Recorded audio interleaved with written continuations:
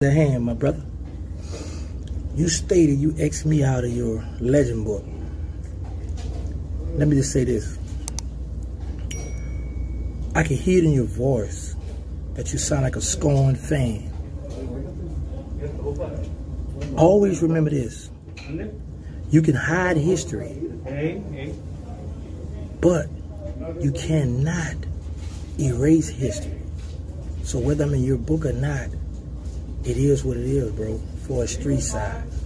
Now, I also want to remind you that your book don't count to me. That's nothing to me. But at the end of the day, I go by the book of Allah, the Quran, Surah 101, Ayah 1 through 11. That's Surah Al-Qari'ah.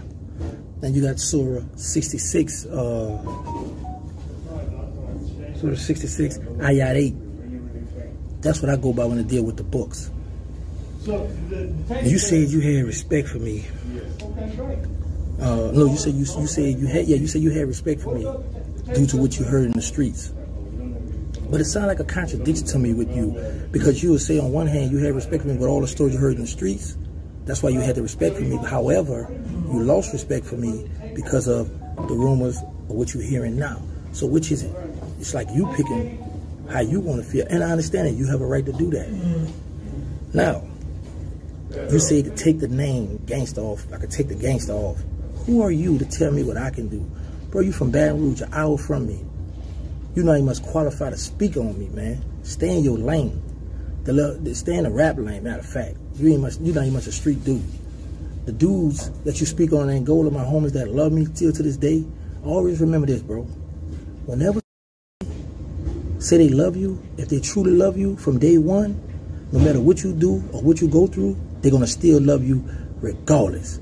The same homies you speaking on Angola that you say stand on my name and respect me, that's the same homies when you went to Angola behind Katrina, behind a storm, because they sent y'all out of the county jail. When you went there, those are the same homies that I reached out to make sure you was okay. And you know what they came back and say? Oh, he good, he in protected custody. So when you get on Vlad and you be telling all these old wild, goofy stories about you was in Angola, man, you was in protected custody, man. You only made to Angola because of the storm. They had to move you all somewhere. So keep that in mind, bro. You know, I notice things. I just sit back and watch. But I couldn't pass this opportunity up. You on the big stage right now. And, boy, you better get me another check. Boy, you rappers coming out the woodwork. I appreciate this one here. Now, let's address, you said I want to be like the guy at Keefer D. First of all, it is what it is with my situation. I don't have a proof point to you and nobody else. I don't ask nobody for nothing. I don't call to kiss nobody, but I'm not trying to be friends with nobody. You know, the person like me or not. You know, I don't want nobody to pick sides and how you saying this one there with it, this one over there. Bro, people gonna believe what they want to believe. I am free. You also made a statement. Some gonna make it out and some not. Bro, listen to what you say sometimes, because sometimes we speak out of ignorance. Some gonna make it out and some not. Boosie, I made it out. I was one of the ones that made it out. You also bring up the homie BG. And this is with respect to BG. You can't compare the two of us. I was charged with an 848 continuing criminal enterprise, solicited to commit murder, and was sentenced to life for 2 murders I was never indicted or charged with. So that crap you talking about, BG not talking, BG this and that, BG was charged. BG had a gun case and was given 14 years, was given a release date from the door. I was never given a fighting chance. They didn't even let me go to trial. They just gave me life for 2 murders I was never indicted for. Now, you mentioned religion, because I know there's a lot of you all like to mention religion with street stuff. You say get in there and pray. Bro, I prayed for 23 years, 10 months, and God answered that prayer. It was the cut of Allah to have me released. Because you got to keep in mind is this. Had I not took the road I took to get out of prison and died in prison, and when I meet my Lord on the day of judgment, on Yama Kiyama, and say, Ya Allah, I prayed and asked you to release me, and you never released me. Only thing I can think of, what the Lord gonna tell me, or may tell me, because Allah knows best what He's gonna say, is, guess what?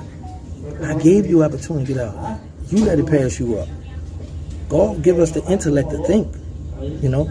And common sense is free. All you gotta do is use it sometime, Boosie. But like I said, I understand, you know, that, you know, you heard about these wild gangster stories and you took it and ran with it and you believe that, but yet you won't believe all the other stuff. This stuff is just wild, it's crazy. But I get it, you know, people gonna believe what they want to believe. People gonna say, you know, they believe this, and all that's fine. But at the end of the day, I don't know you. I mean, you never had a conversation. Only thing you sent word when you first got locked up, tell gangsters what's up, you were trying to send me your book. But other than that, bro, I don't know you. You never sent me a dime of Chinese money when you went home. So all that real legend book and all that, the dudes in your legend book, do you look out for them? Do you take care of them? The guy that took the choice for you, you ain't must help this man get a lawyer. But you get on Vlad and speak like you got so much morals and principles, but yet you wild out and do goofy stuff yourself, you know? But like I say, I really appreciate this. Thank you very much for this. It's another check for me, bro. I really appreciate it because I'm monetized now. So, long as